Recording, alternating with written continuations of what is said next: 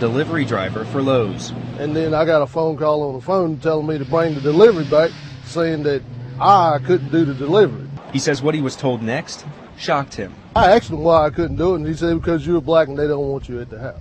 Bradley says he was told the customer specifically asked Lowe's not to send a black delivery person. Alex Brooks says he's worked with Bradley for nearly 11 years and that he was with him in the truck when the call came in. To me, you know, that it just ain't right for a business that we work at to go on with the woman's wishes. But Brooks says that's exactly what happened. He says when the two returned to the store, Bradley was replaced by a white driver. It was one of those things that all these guys will get over it. They're tough guys, you know, they're delivery guys, and that's kind of where I just had to put my foot down and say I couldn't do it with them. We went to the home where the two say the delivery took place. Well, I just want to know your side of the story, if it's true or not.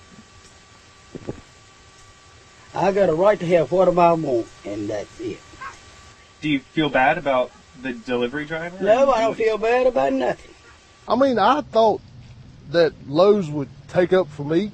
Although Bradley is saddened by the way he says the situation was handled, he still plans to be at work tomorrow. I mean, I got to work. I'm going to keep going to work every day like I've always done. But I would think that Lowe's would take it into consideration of thinking about what they was doing next time.